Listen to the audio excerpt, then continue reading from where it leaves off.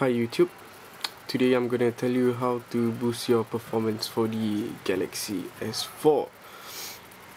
So okay, what you need to do is just navigate your way to the settings option. Go to about device. This is a build number, so just click on the build number 5 times. As you can see, I'm not able to do it because I already unlocked the developer options. So once you actually press this 5 times, you can see there's a developer options in your settings menu under the more tab.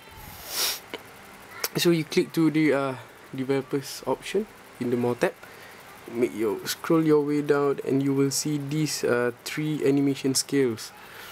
So what you might want to do is just switch all these 3 animation scales off, or if you still want the animation, you can just set it to half, because by default it's set to 1. So I'm gonna set it to off. So that's it.